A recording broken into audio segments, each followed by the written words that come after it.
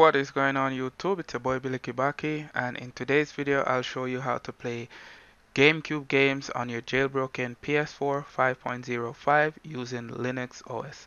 I've made videos before how to install Linux, how to play PS1 games, PSP games, Wii games, Nintendo 64 games. If you guys want to check those videos out, the link is in the description. Also guys, keep in mind that not all of these games will work 100%. Alright, so make sure that you guys keep that in mind. Okay, so let's go ahead and get started. So right here I have my USB stick, and make sure that your USB stick is formatted to exFAT, because exFAT will allow large transfer files over on the USB stick or portable hard drive. Okay, so right here I have my folder GC Games for GameCube games, and inside it I have my GameCube game right there, Super Smash Bros. Okay, so once you have your games on your USB stick or your portable hard drive, let's head over to the PS4 now. Okay guys, so now that we're on the PS4, you should have everything connected to your PS4, your USB mouse, your Linux hard drive, your PS4 controller connected with the USB cable. Alright, so once you have all of that, let's head over to the internet browser. And you should know how to load up Linux by now, because we have covered that throughout the other 4 videos. All those video links will be in the description. So go ahead and run Linux. When you get this message, just press yes.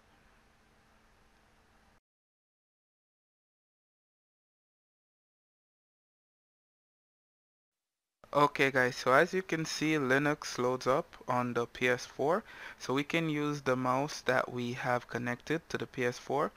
Go up to the icon right here, the menu icon, click it, and as you can see, we don't have a full menu. And to fix this, all you have to do is go to JWM config, click on refresh menu. Now click it again, and there you go. We now have a full menu. Alright, so let's go to File Manager. Go to your USB stick that you have the games on. So this is mine right here, so I'm just gonna click it, and as you can see, here is the GC game folder. Right click, copy, then go to home folder, ROMs. Now go ahead and paste your game folder right here. Right click and then click paste. Okay, so once the game folder is copying over, we can go ahead and close this. Then go back to the menu icon right here. Go down to games. Go to Dolphin Emulator. Okay, so once the emulator pops up, you can go to controller.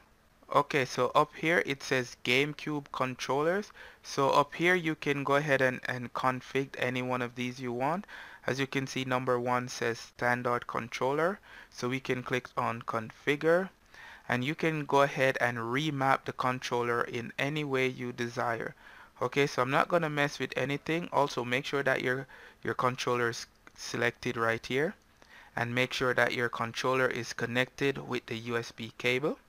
Alright, so as I said, you can config this how you like. Okay, so I'm just gonna press close this.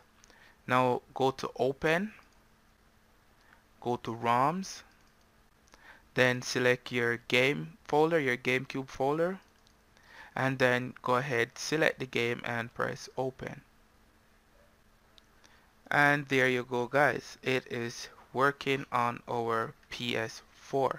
So we can use the controller and switch to whatever we want.